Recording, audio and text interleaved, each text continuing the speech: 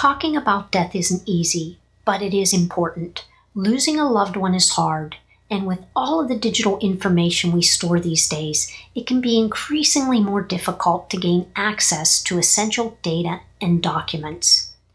Apple is solving this problem with its new program in iOS 15.2 called Digital Legacy, and that's what this video is all about. If we haven't met, I'm Ellen from Ellen's Tips for iOS, where I help seniors master their iPhones and iPads. If you find value in this video, hit the thumbs up, subscribe to the channel, and turn on that notification bell so you never miss when a new video is posted. Let's get started.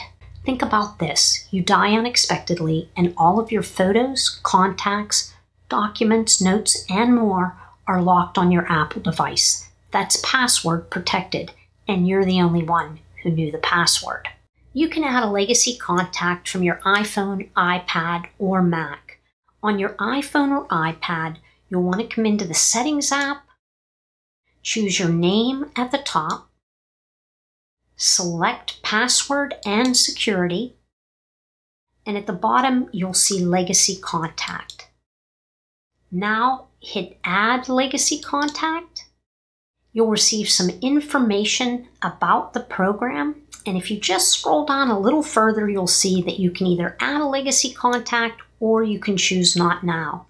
At this point, I'm going to go ahead and choose Add a Legacy Contact, and it's going to bring me into an area where Apple might give me some suggestions of people who I can make a legacy contact.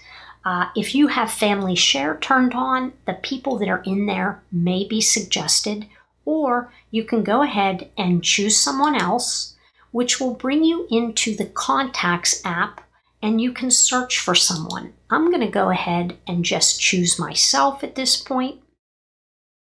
And here you'll get some information about what they can receive in the legacy program and what they won't receive. And one of the things they won't be able to access is your iCloud keychain information. So your passwords would be safe. Or if you have any licensed media on your account, they will not have access to that either. Tap on Continue.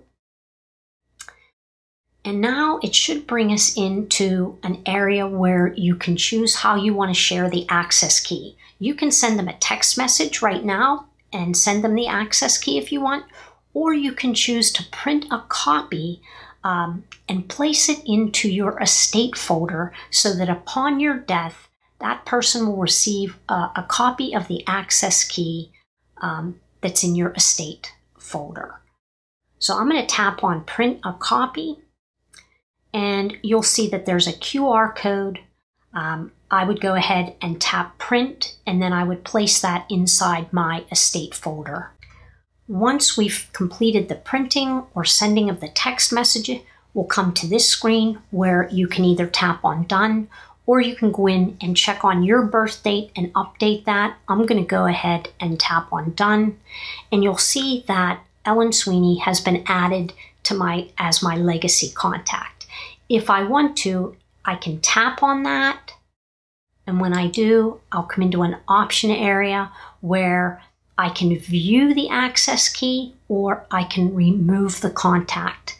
So you will always have the option to come back in and remove a contact, add a new contact. You can add up to 5 legacy contacts if you choose. An important note, there's also an expiration date on the data, meaning you'll have a certain number of days to download the data once you've requested it.